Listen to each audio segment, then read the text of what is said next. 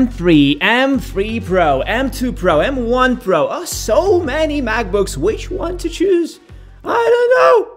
Help me! I feel like with the M series chips, Apple did the impossible, created the best lineup of laptops you can think of, and that made choosing the right MacBook really difficult, especially for someone who doesn't think about MacBooks 24/7, but don't worry, I got you. This will be the most useful MacBook buying guide you're ever gonna see. To those of you who are new to the world of MacBooks, let me give you a little history lesson. In 2020, Apple transitioned from Intel processors to their own chips, and that changed everything. MacBooks became silent, energy efficient, and incredibly powerful. That is pretty much where MacBooks stand even today. And the first MacBook with an M series chip was the M1 MacBook Air. And you know what? Apple still sells it for $1,000 and people are still buying it. Why? Because it's a damn good laptop. Visually, it doesn't look all that modern, old wedge design, display without a notch, no MagSafe, but it's still very much relevant. The M1, even in 2023 and 2024, is a serious contender capable of rivaling the majority of Intel processors you can find on laptops at that price. Yes, the M1 MacBook Air has only 8 gigs of RAM, unified memory, and only 256 gigs SSD, but a clever dual chip configuration of that said SSD allows the laptop to be pretty quick in all tasks. M1, even now, is pretty good at basic video and photo editing, simple 3D, and 95% of all office work. The new one will cost you $1,000 and a refurbished one can be found for less than that, but if you're super short on cash, buying a used one can be massively cost effective. I wonder if Apple will still sell it next year. That would be crazy. Yeah, imagine buying it once for around $1,000 and still being able to buy it 4 years later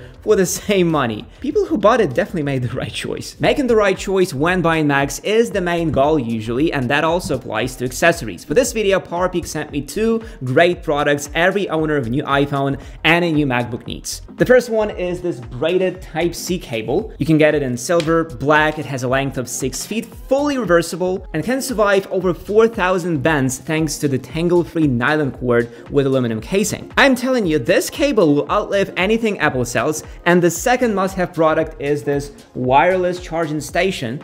What I like about it is that it can charge up to 3 devices at once, my iPhone, AirPods, and Apple Watch, and it comes with a wall adapter and a cable so you don't have to buy them separately. Fast wireless charging allows charging an iPhone up to 40% faster than with any other standard wireless charging station. The versatile design allows you to charge your phone in 3 different positions, vertically, horizontally, and while it's folded. The station also has foreign object detection and surge protection, which ensures safe charging each time. It's really a great charger. I will leave links to both of these products. Use promo code Arthur to get 35% off. After the M1 came the M1 Pro and M1 Max and 14 and 16-inch MacBook Pros. Those chips are phenomenal, even today. But I think we should continue with MacBook Airs and talk about the M2 MacBook Air. Don't worry, I will come back to M1 Pro later. So the M2 MacBook Air was released in 2022 and it was a really controversial device. People were super pumped about the new generation of Apple Silicon, and sadly, the M2 didn't really meet the expectations. It was a bit more powerful in every way, but the SSD was a 1 chip instead of 2, and the M2 MacBook Air still comes only with 8 gigs of unified memory, which means that in some tasks, it can be even slower than the M1. However, it makes up for that in every other part of it. Improved design, better display, louder speakers, MagSafe, and the 2 sizes to choose from, 13.6 and 15.2 inches. We have reviews of those MacBooks on the channel, and if you're considering one, check them out. They're really useful. At $1,100 to $1,300 for a new one, the M2 MacBook Airs are great. They're perfect for someone who wants a modern MacBook for relatively simple tasks, 1080p video editing and Final Cut, doing Lightroom, watching movies, editing documents, and so on. It is a very fashionable and comfortable laptop, perfect for everything that's light and works great as a gift for your parents or younger siblings who just need a MacBook and don't plan on doing any advanced or complicated work. And if you're really persistent, you can find it at really good prices. But you know what's priceless? Your likes and comments. So make that great subscribe button red, hit the thumbs up, and leave a comment to warm up my heart. That helps a lot. With MacBook Airs done, we're left with the most controversial lineup of MacBooks. 3 generations of Pro and Max chips. Choosing the right one for you can make your head explode. I'm going to make it easy for you. The more money you can spare on a laptop and the more power you need, the newer the chip you should choose. Sounds obvious. Where's the fun in that?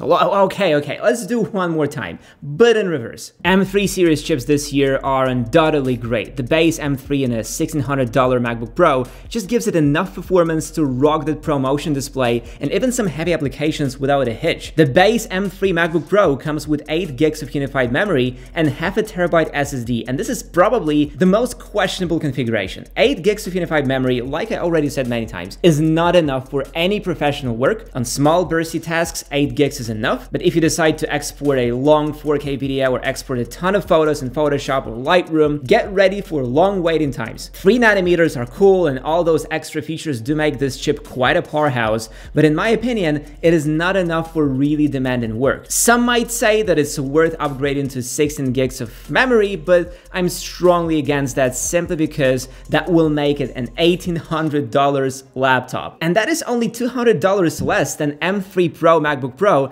and that laptop for $2,000 will be much more powerful. It will do video editing better, 3D and exporting photos will be faster, and it will be a more future-proof laptop overall. However, there's only one category of people who should go for the base M3 Pro. People who are transitioning from the MacBook Air. But let me explain. When you have a MacBook Air and try to do creative work, you understand your limitations, so you don't really push it to its limit. But from a Pro MacBook, you expect insane performance. So if you own an M1 or M2 MacBook Air, the best new MacBook you can buy without breaking the bank is the base M3 Pro MacBook Pro for $2,000. It will be the most future-proof laptop. Please note that I didn't say it is the best deal for a MacBook, because I will come back to that later. So if you want to do really professional work like heavy video editing or complex 3D, you should either max out the M3 Pro with more RAM and more cores, or you should go straight for the M3 Max. M3 Max is insanely powerful and can do absolutely everything you can think of, but it is really expensive, so get ready to pull out some real dough.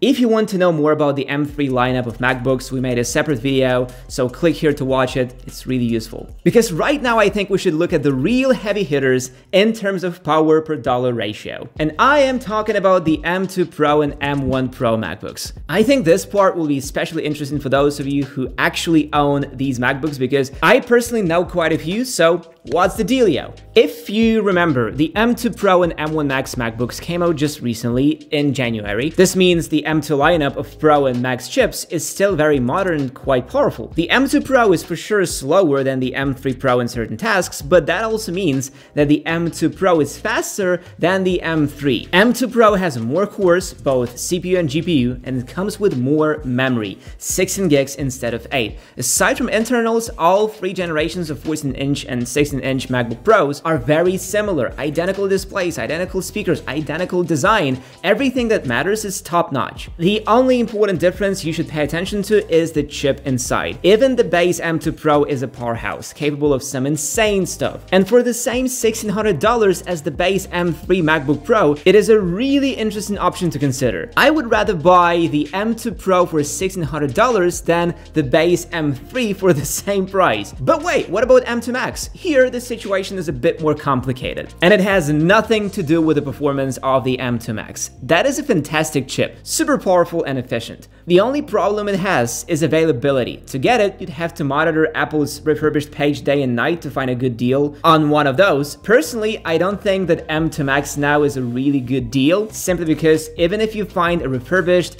M2 Max MacBook Pro, it will cost you more or less the same as the upgraded M3 Pro. And that M3 Pro in most tasks will perform really similarly to the M2 Max. And now, I probably will say the craziest thing, but the M1 Pro is still worth buying now more than ever. In past videos, I claimed that it's the best value MacBook you can find, and this is still true today. Same gorgeous display, design, all the newest features, no compromises anywhere, all at a very affordable price. It is cheaper than the M3 MacBook Pro and has all the same bells and whistles. The CPU of M1 Pro might be a tad bit slower than M3, and the GPU might handle some tasks a bit worse, but the M1 Pro is much faster than the M1 or M2 MacBook Air in every task imaginable. So by paying literally the price of a 15-inch MacBook Air, you can get a laptop that will be more powerful, have a better screen, and overall be a very capable machine. It might not handle ray tracing and complex graphics as well as even the base M3 M3 or M2 Pro, but it is still a very, very capable computer. And if you have one of those and the performance is enough for you, I see no point in upgrading. Wait a few more years until M1 Pro will not be able to handle your workload,